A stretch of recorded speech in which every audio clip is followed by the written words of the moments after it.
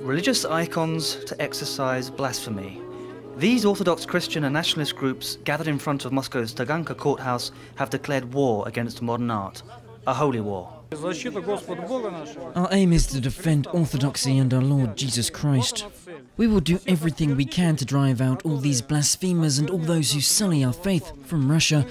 And it is with this cross that we're waging our battle in the name of the Father, the Son and the Holy Ghost. In the Soviet era, censorship came from the Communist Party and the state. But today, it is extremist groups who are trying to muzzle a part of the intelligentsia by dragging them before the courts. The organisers of the Forbidden Art exhibition have really been put through the mill. Yuri Samadurov and Andrei Yerofeev risked 3 years in prison, but finally got off with a fine of €9,000 for inciting anti-Christian hatred. It's more of a symbolic conviction, but still. Accosted as they leave the courthouse, they are free, but they are guilty. Guilty of having displayed the following works in Moscow in 2007. An icon hewn from caviar, Jesus advertising McDonald's, or for showing this photo montage. Since the trial began, Andrei Yerofeev has received threats against his person.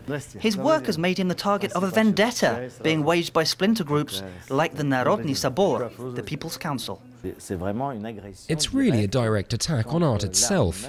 What's more, the Narodny Sabor announced after the judgment it would do everything it could to find and physically destroy the works in my exhibition.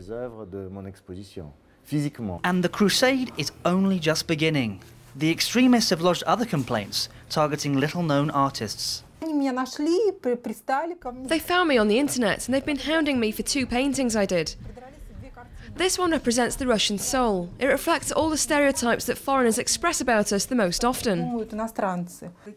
A painting regarded as an insult by 6 nationalist organisations. In these conditions, it is difficult to work, especially when the Russian state says nothing about such attacks on artists. To condemn this silence, they are taking to the streets. Protests that attract more and more people. The state, the FSB, the courts, they're supposed to serve the people and make sure order and the constitution are respected. This is a secular country. Church and state are separated. They can't impose their ideology on us. Yerofeev and the artists are not giving up the fight yet then.